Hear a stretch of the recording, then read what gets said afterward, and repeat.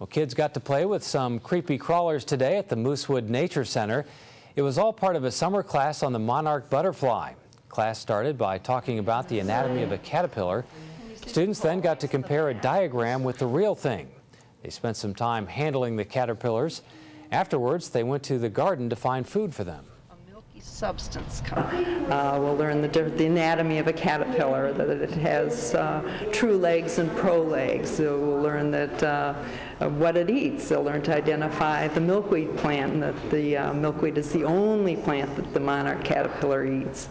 After we're done with the course runs for 2 more days. Kids will learn about insect habitats and the monarch butterfly migration.